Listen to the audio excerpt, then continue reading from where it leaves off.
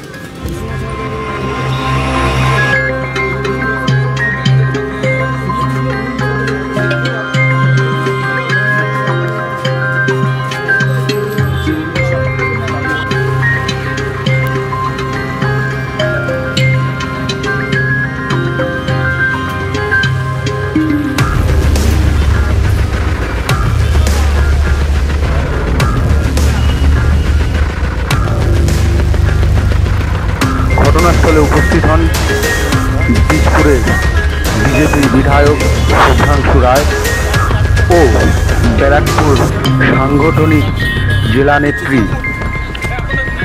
ফাল্গুনী পাত্র।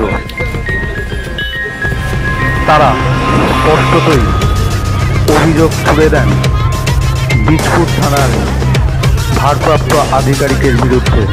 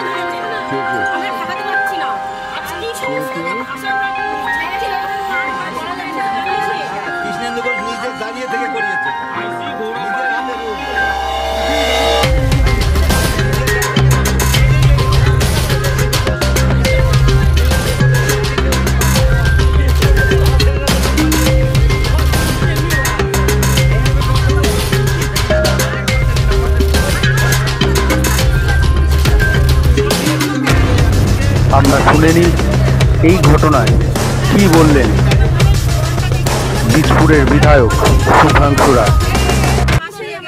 এই কোনো ভাষা নেই এটা নিন্দা করার। সবথেকে বড় কথা, এখানে মহিলাদের ওপর যে মহিলা পুলিশ না নিয়ে এসে যে অত্যাচার করেছে সেটা অত্যন্ত নিন্দনীয়। ভারতীয় গণতন্ত্রে এই ধিক্কার জানাবার কোনো ভাষা নেই।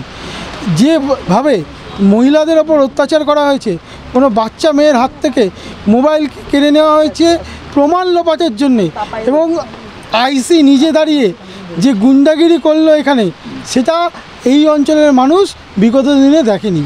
আগামী দিনে এর বিরুদ্ধে মহিলারা এবং সাধারণ মানুষ বৃহত্তর থেকে বৃহত্তর আন্দোলনে যাবে। দলের কি কোনো কর্মসূচি আছে আজকালের মধ্যে? আমাদের ঘোষিত যে কর্মসূচি আছে সেগুলো তো চলছেই।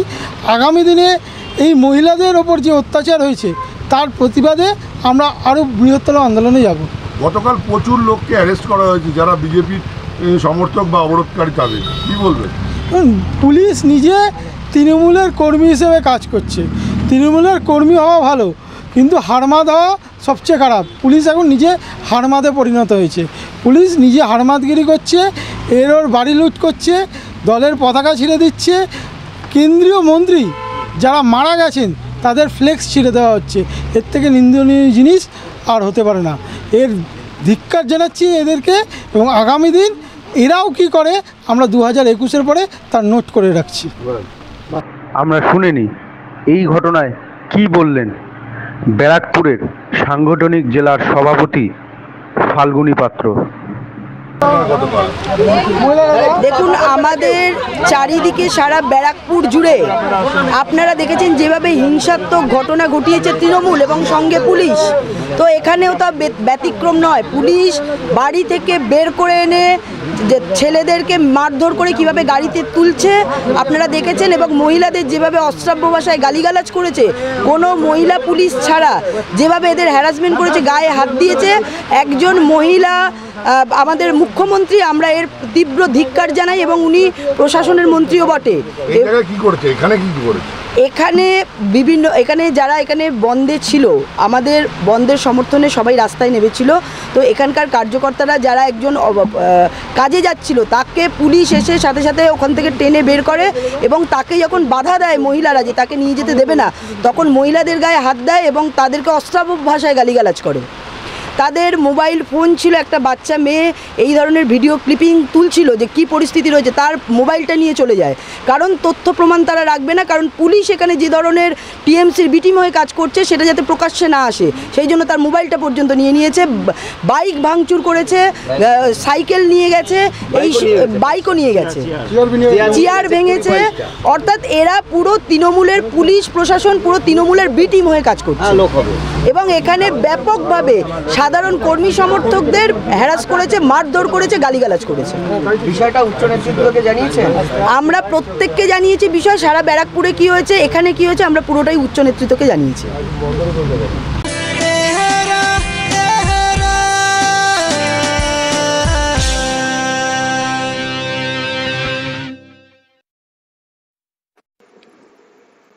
Please like, subscribe for more information and news, and click the bell icon for notifications. Aira Bangla News.